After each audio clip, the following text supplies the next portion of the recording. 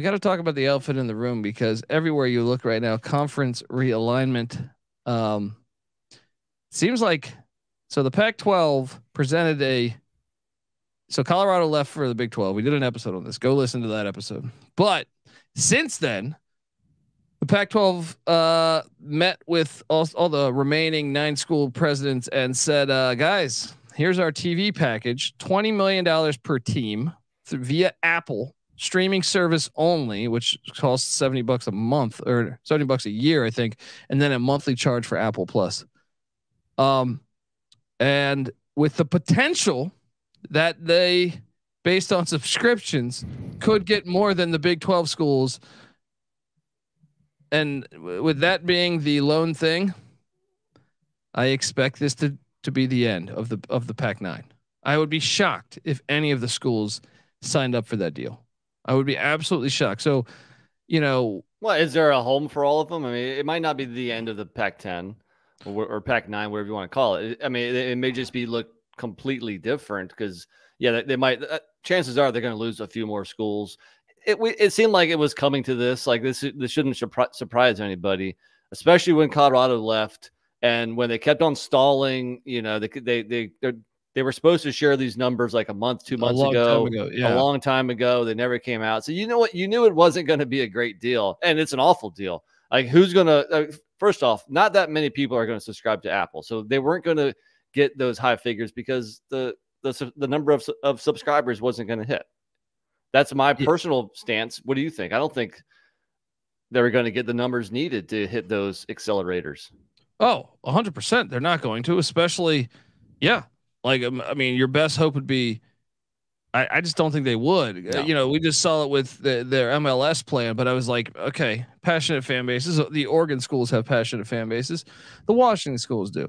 Stanford and Cal fans, I don't think care. Nope. Utah, yeah, I mean maybe, but I don't really think so. And here's another thing is what I mean is like I think they're done as a conference. I fully expect over the next 10 days. Even the WAC survived in some shape and form and fashion. So the Pac-10 is going to be there. It just might only have some. I think so. I mean, who knows? I mean, I'm no expert with this whole realignment thing. I think we're both on the same page as we find it, kind of ugly, and really it's all run by TV executives, and it's going to ruin a ton of rivalries. So I'm no expert, but I think they're going to survive somehow. Just it's going to look completely different. Yeah, Vinny Villanova is talking about how long. Yeah, no, I actually don't. I don't know how it's sustainable here because I fully expect over the next 10 days for Arizona State, and Utah to be announced in the Big 12. You know what really sucks too is that the Pac-12. I mean, they're in store for a really exciting season. Yeah, and this kind of just puts a dark cloud over everything. Oh, this is all Texas's fault. They're little bitches that started all this shit. But no, honestly, I fully expect Utah, Arizona, and Arizona State to be gone, right? Like soon, any day. By the time people are listening to this, maybe. And I actually think the Big Ten is going to get Oregon and Washington at a discounted price because it's still that discounted price is still going to be higher than $20 million. So they're going to, just like the way Rutgers and Maryland entered the Big Ten, they will jump in there. Potentially Cal and Stanford too. I don't know. They might just go independent. Because here's another thing. Even if Oregon State and Washington State jump to the Mountain West, that might be better for them than right now. Folks, they wouldn't have national exposure on that app. Yeah, true. That's what I'm saying. I actually think if they were to jump to the Mountain West, even though I think it's silly for them to be in the Mountain West, because those fan bases have done nothing to deserve this, to not be regarded as a Power 5 school. It's probably a better avenue than sticking around. So I think that whole label Power 5 is going to fall by the wayside here pretty soon anyway. Yeah. You want to call a major conference or something like that. Okay. But yeah, go ahead. College football is destroying itself. Look, I want to talk optimistically about the future of the sport, but I don't see it. I don't see it as I see myself being more aligned with whatever the group of 5 becomes or the FCS, because I don't care to see Washington and fucking Rutgers, man. It's football, sure, but we're not going to have the Apple Cup. We're not going to have the Civil War between Oregon and Oregon State. The only good thing about the Utah joining the Big 12 is we get the Holy War back, and then True. Arizona State, if they stay together, then we have the what do they call it? The Territorial Cup, aka the Dust Bowl, stays intact. But little dust up. Yeah, a little dust up. But then you have Florida State's president. They had a board of meetings today, and I mean, Florida State's president saying basically, we're looking at our options to get the fuck out of here. Like, and we're not staying here. He said it was very unlikely that we're in the ACC in the coming future. Drew Weatherford, one of their Florida State trustees, said it's not a matter of if we leave the ACC, but how and when we leave.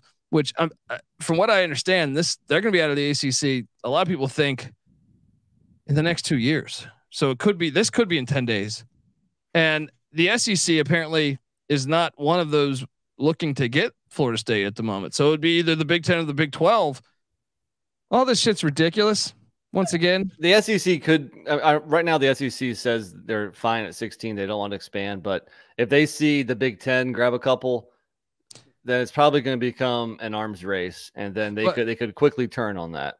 Well, here's why they don't want to do Florida State, because the ACC has the ESPN deal with Florida State.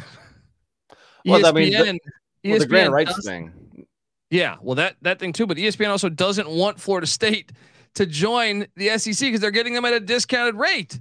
Oh, so yeah, sense. You know what I mean? So it's like it's got to be the Big 12 or the Big 10. I think it's just a mess, man. The thought of seeing, hey, we got Iowa and Florida State playing today. It's fucking stupid. We do like regional football. That's the one thing about great where I live. College sports reigns supreme here. So if I go to like a neighborhood barbecue, I know I'm gonna run into a couple NC State guys, a UNC guy, probably an ECU guy, maybe an App guy. And not everybody has to be in the same conference, but the less these guys play each other, the worse it is for all fans. So I don't think anybody, like, I know some conferences are kind of giddy, like, Big 12 fans, especially. Like, I remember when the ACC originally expanded and they added, Boston College and Syracuse and Pitt. I wasn't happy about that. I was like, I kind of understood why they were doing it, which I think is the same thing as Big 12 fans now. But I'm not happy about it because, in basketball, you lose your home and aways. In football, you don't play everybody. There's gonna be teams you don't play for 4 or 5 years. It's not gonna feel like a tight knit conference. It's not gonna feel like the MAC. The MAC is a tight knit conference. Yeah. The Sun Belt is a tight knit conference. Yeah. Well, that's what I'm saying. Is I actually think the greed, and Pat Forty wrote a great article about this. I texted you it a few minutes before we went live on. I think the greed in driving Power 5 college football could be the downfall of the sport. I know people think like, okay, this is great. We keep, how much is enough? They act like I was wondering this question. What is the correct amount? If the ACC and Florida State are getting $30-some million a year, $35 million a year, whatever, how much do you really need to have a good football team? Because even your NIL collectives, it doesn't accommodate for $35 million. Yeah, I just think, if Florida State sees that Florida is making double their money, they feel like they are at a competitive disadvantage. Which, sure. I mean, it's true, but you're right. I mean, do more with less, I suppose. But I mean, every school should be trying to earn as much money as possible. You can't blame the individual schools for trying to make more. Yeah, well, no, you can if they ignore what is the success and making, like, what is the thing that made this thing so loved by all of us, and that is the fact we do see Florida and Florida State every year. The fact that we do see Miami and Florida State every year, or whatever the example you want to use. Yeah, I mean, but Florida State has never been like a big time ACC member. They were signed up in the ACC in the mid 90s or something. Early 90s, I think. Early 90s. If anything, the ACC would be in better position if Florida State would have kept their success on the football field, but they've sucked for a long time now. So I don't feel like they were ever like, married into the ACC. It was, they joined, it was convenient, but they weren't like, an old school ACC member. So I don't think they have any necessarily, deep ties to the conference. True. But I mean, what they do, I mean, Miami, Florida State, though, was a rivalry we would see all the time. And I can tell you but they played before they were conference members. Yeah, true. But if I would assume if Florida State and this is all speculation. I'm saying if they join the Big Ten, I would assume that would mean the death of the Florida State rivalry, because I don't think they're going to be playing each other in the non-con. So probably same with USC Notre Dame. Right. That one's already. I think the contract's up in 25, right. And they're trying to use that as leverage for Notre Dame to join the Big Ten. It's all disgusting. And I see right now as we're doing this show that the Arizona Board of Regents has scheduled a meeting for tomorrow night. I would expect that they are going to be, because they're together, Arizona and Arizona State. So either way, TV execs may be trying to kill the sport, but they won't, because college football will always survive. And there's enough teams and enough leagues where maybe you're turned off by a couple, but there's always going to be good college football close to where you live, because it's nationwide. So let's not get too down in the dumps, because we do have games, live games in about 3 weeks.